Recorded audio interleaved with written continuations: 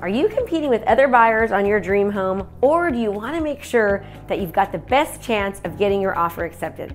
Well, you're watching the right video. These 3 buyer tips are sure to help you. I've helped hundreds of buyers get their dream home, so I know how scary it can be and how excited it can be as well.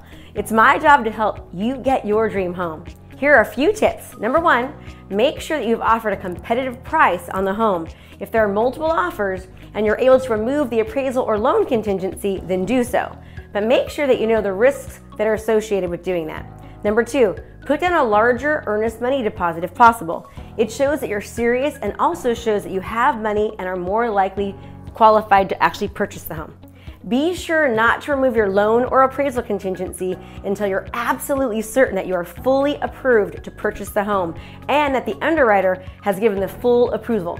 Otherwise, you could stand to lose your initial deposit.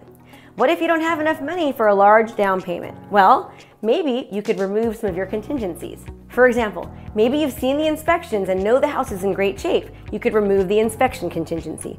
Or you've been through the entire approval process and have DU approval, then you could remove your loan contingency so that your offer looks stronger. This is a great way of helping your offer get accepted.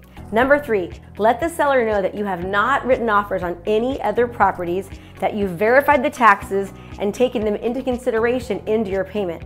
Let them know that you're going to be as reasonable as possible in regard to the repairs and requests once you go into escrow. Write them a personal letter identifying specific things in the home that you love and include like a family picture of yourselves. Believe it or not, all this helps, especially if the seller has an emotional attachment to the home.